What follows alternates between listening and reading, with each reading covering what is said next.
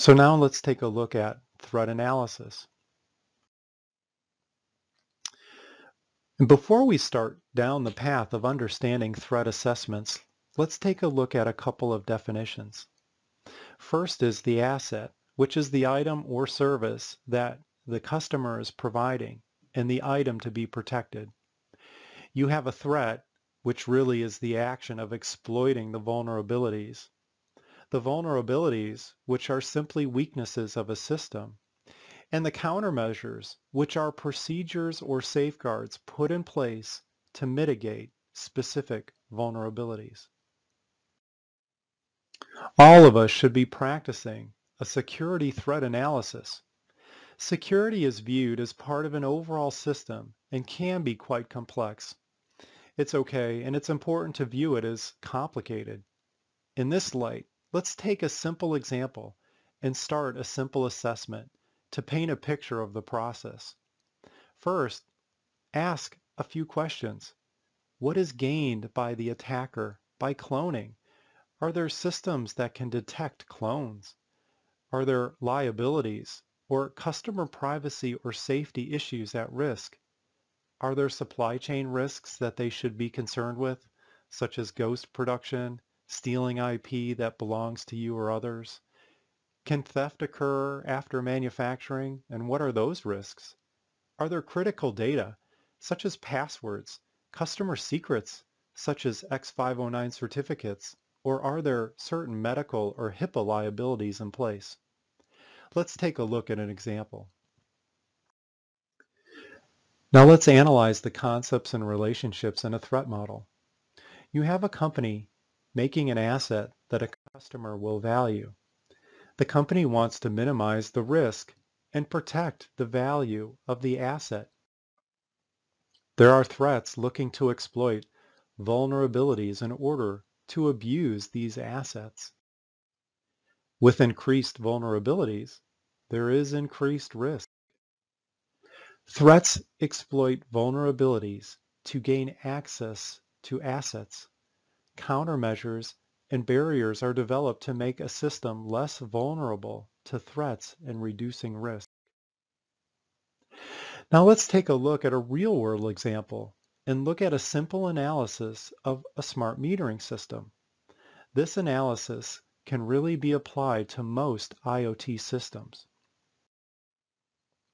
A typical architecture of a smart metering system consists of a cloud, network, gateway, and the actual smart meter. Some of the threats that are faced will be at the meter. These are compromised devices having denial of service attacks or malicious code, maybe counterfeit devices, adding more denial of service or malicious code, but from a totally different piece of hardware. And corrupted data, it can be used to determine if people are physically present, manipulate meter readings, or other private data stealing or fraud. Threats through the communication link to the cloud are eavesdropping, man-in-the-middle attacks, and data corruption to perform commercial and cybercrime, maybe identifying empty houses, fraud invoice, manipulating meter readings, or misuse of private customer data.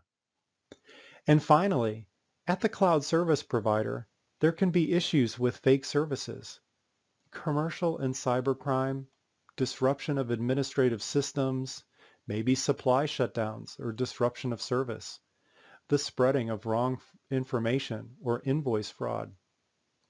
One can see that if you are responsible for building the meter, there are other security vulnerabilities that can happen to the system. Do you need to worry about these other things? If so, great. Now you can deal with the protections needed to ensure that your system, when it's implemented, and now you can build layers of protection to address these vulnerabilities.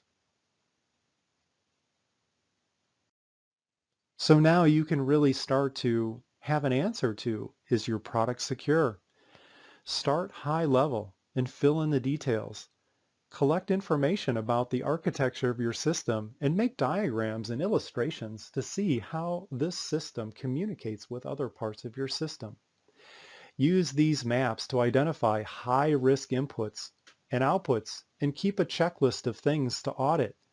This will help you prioritize the most important entry points that could yield the most return. Threat models are typically made during the product development cycle and the design process and are constantly fixed. During the product development lifecycle, the threat model is created, and that model should continuously be updated as the product moves through the development lifecycle. These documents and threat models should be living documents that change as the target changes or as you learn more about the target. So you should really update your threat model often. The threat models can exist at different levels.